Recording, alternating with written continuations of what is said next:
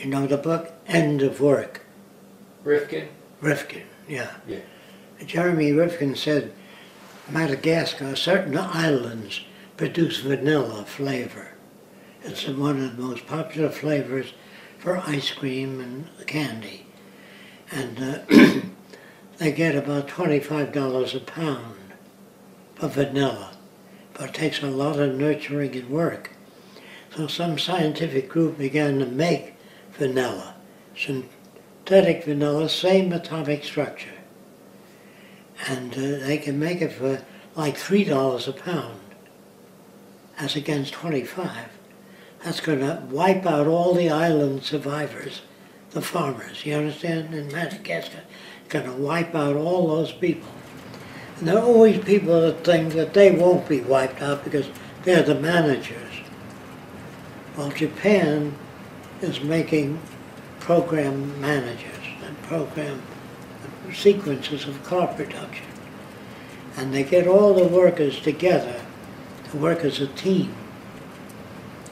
And they move the machines at a certain speed. And they pick it up a little to get the guys working faster. So the guys complain. So if they complain too much, they can. And so they keep running the machines faster until a person slows up. And when he slows up, there's a light that blinks at his station. So the other guy says, pick it up a little. And so a lot of stress in Japan, emotional stress, because they work them continuously. They order them. And it's teamwork. And they love the company. And after hours, they have company dinners and company affairs, so the family hardly ever sees the members of the family. And years later, after they retire, they usually degenerate because they've been worked to the limit. They have no hobby thinking or anything else. And they're lost without the company. Do you understand? The psychological problems. The company is like their family more. Yeah, the company pushes and shoves to see how much they can get out of them. So what you have to remember is that the company will not succeed unless it's faster than General Motors, better than Toyota, you know what I mean? They can't, the whole world today depends on how efficient your production is. And if you have machines doing most of the work, then the help has to be like computer programmers. And they all make recommendations. And they familiarize all the workers with every aspect of production. So they are generalists in the automobile production field, not in thinking. And their devotion to the company is like the mother. Without that mother, they'd have no jobs. And there's new organizations forming in Japan to try to counteract that. But that doesn't bring any money to Japan, so it won't be too successful. You can't counteract something unless you bring something new. They don't give many social services over there either, do they? They do have some. The Japanese that have been laid off, and those affiliated with Goodwill and all that, to a limited extent. But Japan does not have the social services U.S. has yet. But when they get laid off, there is no future. There's nothing they can study unless they study computer programming, and they got a hell of a lot of computer programmers in Japan. Do you understand? The programmer operates the sequences, whereas the foreman used to do that. He used to say the wheels come on, now they go to painting. Well, the computerized program does that. So the guy in charge used to be in the front office. Now the desk is right in the shop, next to the working men. So they dress like the working men, they wear the same clothing. And that's to make them feel that they're all one. So American engineers went to Japan to study their system, and they're installing it in America. That's what time and motion people are. They get more motion out of people in less time. So if you assemble certain things and you got a straight assembly bench, if you bend it, all the parts are nearer. And so you can assemble things faster, but you don't get paid more. You know what I mean? So time and motion men are also engineers who try to get the most motion in the least amount of time out of most people. Now, their job is to get to do that. Their job is not to benefit people. See, now there should be psychologists study stress levels and stop at a certain point. That does not help the company. Do you understand? That's why they don't have psychological fatigue studies. But we would have that because that means more hospitalization. If you don't have fatigue studies, the company doesn't pay for it, the guy pays for it. So that's his problem. If he gets sick or a nervous breakdown, he has to go to a psychologist or a hospital. The company does not study that because it doesn't do them any good to find out what the level is. I think it would do them good, but they don't understand that. All they have is charts, production levels. If it goes up higher, whatever the production line is that's getting that high mark, it's called exponential curve. They try to put that on all levels. Then Japanese companies do not share ideas with other Japanese companies, but that they do welcome visits to their plant, and people make notes and walk away with the same thing. Now the supermarkets, I don't know if you notice this, they don't have all the cashiers working. They have certain aisles working, and they put more load on the girls, tabulator. And they have new machines that measure the phone calls that the help makes while they're on the production line. If the phone call runs over a certain amount of time, it's noticed. It's printed out. So the executive managers of the supermarkets know how much time you spend on the phone, even though it's your family. And if you get more than 4 days off a year, they tend to can you. So when I say capitalism is inefficient, it hurts itself because the more people you lay off, eventually they won't have the money to pay taxes or buy the products. Do you understand what I'm saying? If you don't, you're supposed to interrupt me. So if I say capitalism was okay maybe 100 years ago, we didn't have any other systems, but it's socially offensive today. People have higher stress levels, most normal people, because their company tries to get them to take their work home with them and think about it, you know. But you've been around a while. Would you say stress levels, if you think back... Even amongst the executives. But let's say when you were a child, do you think back and remember, did people have just as much stress then as they do now, or less? Well, over the years, they have less because they weren't laid off as much. Today you work for a company, you get laid off, and you look for the same job again, and it's gone. Automation is being installed very quickly. And the rate that automation is being installed is going up like that.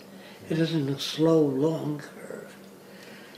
Now, if they build automation plants, you don't need heating in the winter because machines don't need that. Do you understand? When you got humans working it, you need heating and daylight and electric lamps. You don't need that with machines. You also have to give a little bit of insurance on the working people. You have to have a nurse and a first aid station. You don't need that with machines. So with machines, it's called lights out manufacturing. You know, the factory could be dark as long as it's automated. That's why human systems go on strike, they smoke, they go to the bathroom, they fuck off, which is all normal. But with machines, there's no fuck off. They work hard all the time, and they make no demands. So if I say we're moving toward a machine world, It isn't a wish that I have, it's a natural direction of technology. An engineer's job is to tighten up systems, make things work better. So the engineers don't know that they're hurting other people. They say, well, why don't you become an engineer? Until they get laid off. Till you have a monitor in a supermarket that works with a cashier, which I told you, they measure the time. If a person calls up and says, are you running anything special on beans today? If they spend too much time on the phone, they're moved out. So their phone calls are monitored. And the more you know about people and their bank accounts, the more you know that we're going to have a good business year this Christmas. If a lot of people have savings in the bank. So they monitor, banks do monitor what you buy and how much you withdraw and how much you put back in. So the more banks know about you, and there's certain things they're not supposed to do that are against the law, but the lawyers have a way of saying, well, we want to know whether a person is an agitator, or a communist. So the more information you get on people, their savings, their habits, their hobbies, the more you know about them, the more you can predict. So I say what science is about is predictability. If you know if you go hunting Wednesdays, you're going to catch more deer than Sunday, because everybody's out there hunting on Sunday. Do you know what I mean? So if you keep a record of that, you have to do that for yourself in order to catch deer. Does that make sense?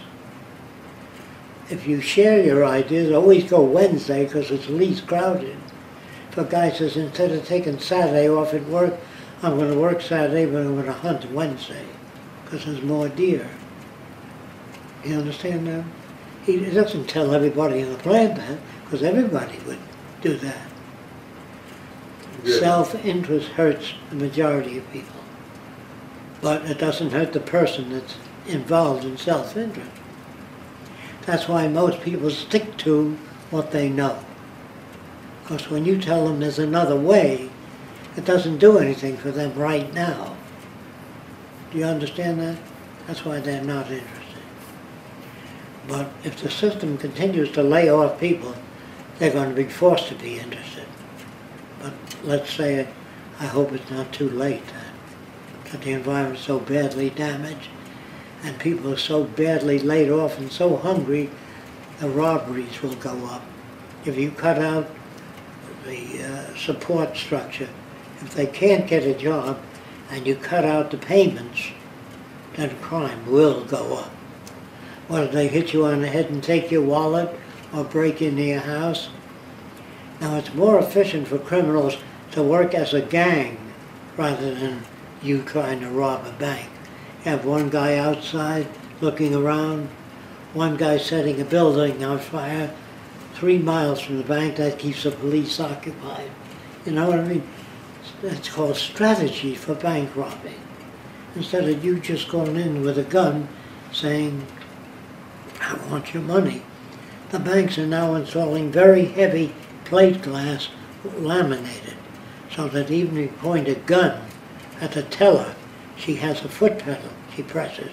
That rings an alarm at the police station. That means there's a robbery underway. Now they're not allowed to install trapdoors in front of the cashier. When you press a button, you fall through the trapdoor, because it might accidentally go off and they'll sue the shit out of the bank. They're not that accurate yet, but I can assure you when they are, they'll install them. And it becomes more difficult to become a criminal with all these cameras around banks. Now, should the banks put the cameras in? Well, if they want to survive and don't want to be robbed every day, they have to do that. And their insurance is less. Do you want to know that? If you put fire sprinklers in hotels, your insurance is less. So people put them in, they don't put them in for your benefit. You got to remember that if you get sentimentally attached to any system, including the one where you're an engineer and you make things faster, engineers do not concern themselves with working people. So look, if they were smart enough, they'd be engineers.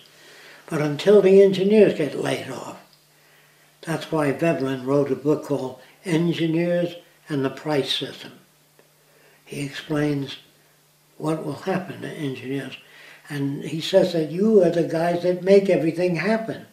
You ought to be in charge of society. But no engineer thinks that way. Except in the early days of technocracy, a lot of engineers joined because they knew by reading Veblen that eventually they would be replaced.